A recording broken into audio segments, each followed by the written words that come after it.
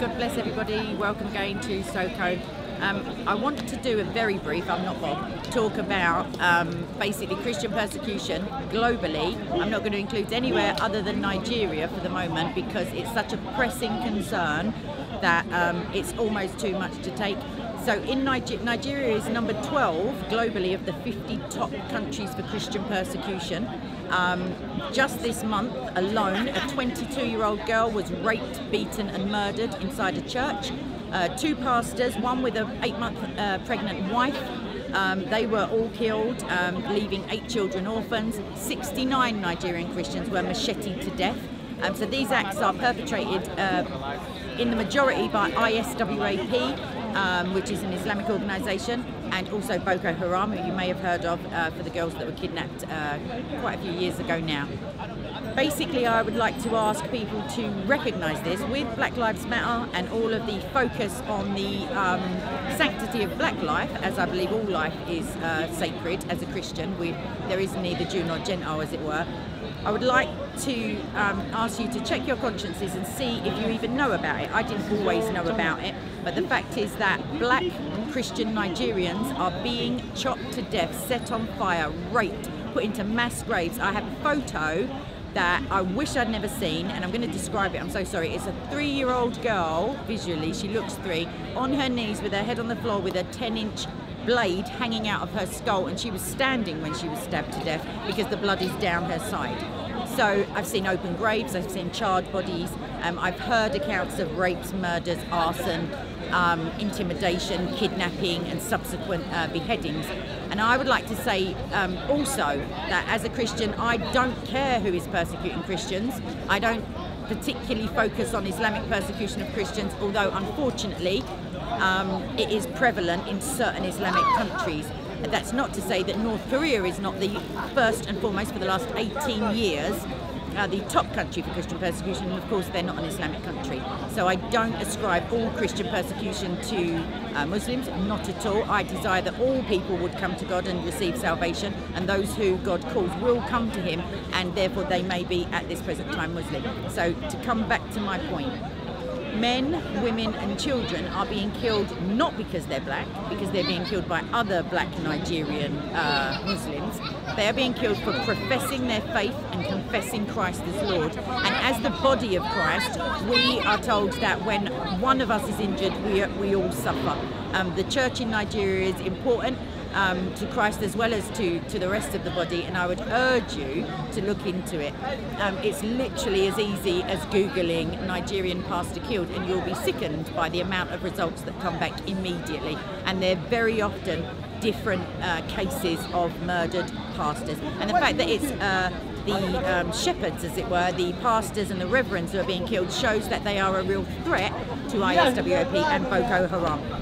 I would like to urge you to please pray specifically for Christian Nigerians, to pray for the body of Christ in its entirety, but to focus on these people, because generic prayers are fine, God already knows what we need, but I feel that if it's in your heart, it will be on your lips and you'll be able to spread this message, because the mainstream media unfortunately decides that you know, other black lives or other non-Christian murder victims are higher in importance. The day after the Christchurch massacre, which was absolutely horrific, I'm not, you know, denigrating that or making it lesser. The day after, 200 Nigerian Christians were slaughtered simultaneously, basically. You know, it's just horrific. If you would only, don't look at the pictures, but if you've got a strong stomach, have a look, and I promise it will stay with you, and the Lord will work on your heart to make you speak this topic and speak truth into it and know that it is happening. It's not a case of police brutality. They're not criminals. They're not being harangued or harassed because of the colour of their skin even. They just happen to be black lives who do not matter in the West. And basically, I'm going to go on to Pakistan. That's an awful situation there. There are girls being kidnapped, forced into Islamic marriages, underage marriages, forced to take the Shahada. I've got literal details of those. You can check my video with Jay Smith, also with Rob Christian. I'm doing another one soon with people you will know and love, hopefully. So I don't want to go all serious.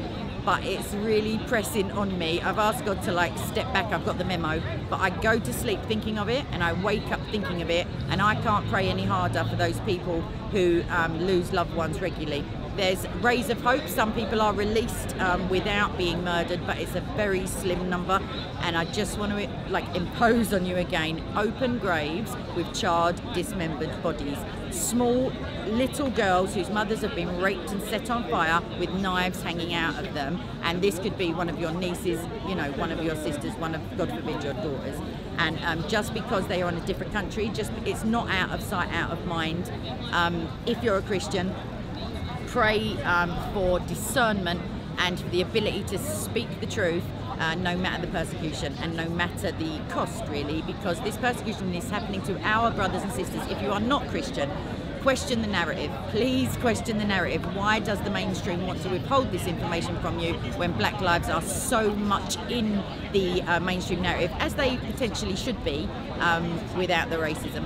But yeah, please look into it. Please look into the top 50 persecuted Christian countries.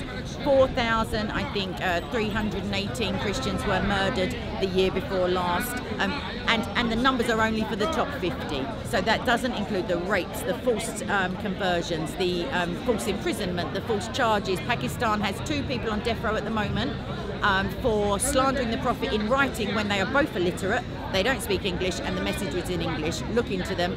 I think, you know, one of them potentially has learning difficulties. Christians in Pakistan also are persecuted. Christians in Somalia, if there are any, are persecuted. In Sudan, in North Korea, as I said, the list is absolutely endless. And like I say, it's not only Muslim countries. In India, there's a problem with Sikhs. In North Korea, there's a problem with atheism and godlessness and authority, as it seems to be everywhere, if it's not the authority of Christ. Again, I don't want to like put you on a downer. It's within your remit. Our first defense and our first form of attack is prayer. Ask the Holy Spirit to open your eyes and show you what is going on to your brothers and sisters. If it was your blood brother or sister, you would be absolutely horrified beside yourself, and I actually am. So please, but I don't, another thing, I don't let it cause me anxiety, because I cast my anxieties onto the Lord, and I am thankful that I am not a Christian in those countries. That's not to say that I'm not a Christian with the reach to people who care, who are able to do something. If you have a job where you can publicise this, please do. If you have a social media presence, also please do. Don't get yourself banned from YouTube or Twitter or whatever the young people like to use these days. Just speak the truth and don't be afraid, because why should you be? You've got salvation. All right, that's me done actually. Right, God bless. See you next time. Thank you.